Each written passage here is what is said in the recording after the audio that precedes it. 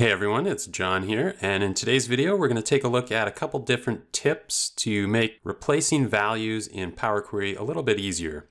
So I previously did a video about bulk find and replace in Power Query. So if you have a list of values you want to find and a list of values you want to replace those with, then check out that video, and I'll put a link to that in the description below. But in this video, what we're going to be doing is cleaning some data. And when you're cleaning data, sometimes you don't always know what you want to find and what you want to replace that with until you're actually looking at the data. So I've got a price list here, and in this column here, I've got some items, some price types. So I've got an hourly price type, and here it's listed as /HR. And I've got some similar ones down here, so hour and just HR on its own. And those are really the same price type. So what I want to do is replace those with just a standardized version.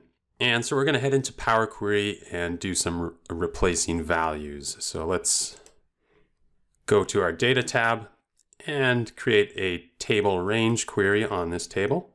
Now, if you're already in Power Query, and you're cleaning this kind of data, you might be looking at the filter and looking here and making a mental note that we've got /HR, and then right-clicking on this column and going to replace values, and then just typing out that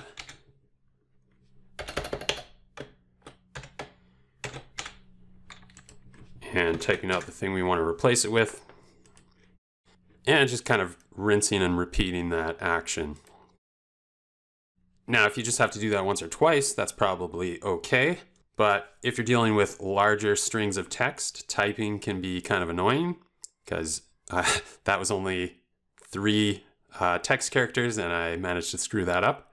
So a better way to do find and replace is to find one of the single values, and if you right click on that, there's an option for replace values, and it's the same command, but what it does is it pre-populates the value to find, so I don't have to type out linear feet here. I can just type the thing I want to replace it with and press OK. And while that's an improvement, that still means I have to scroll down and find all those things that I want to replace. And if you've got a long set of data, that might not be a viable option. So I'm just going to remove these replace value steps that we just did. And we're going to do something else. So what I like to do is take this column and right click on it and use the remove duplicates command. And that's just going to give me the list of unique items in that field. And from here, what I can do is then use the right click trick to replace values. And basically just go through my list here and replace all the values I need to replace.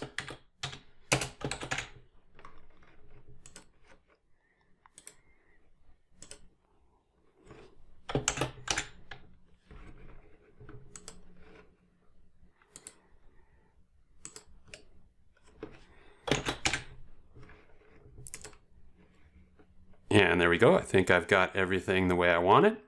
And so I've got my 4 replace values steps here, but I'm only doing it on a small subset of my data. So just in this case, 11 rows of data.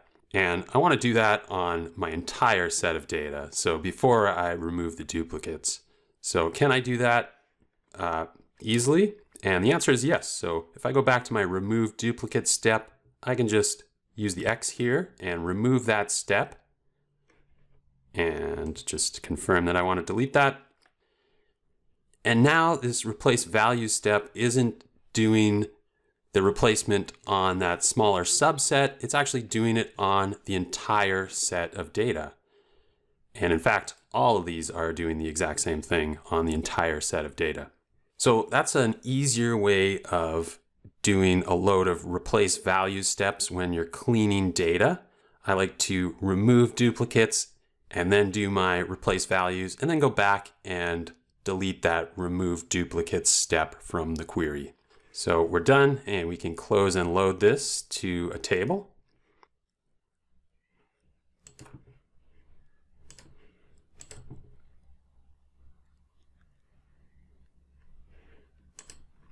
And there we go. We've got our cleaned data from Power Query using replace values. If you enjoyed this video, make sure to hit the thumbs up button and subscribe to the channel. That's it for this video. See you guys next time.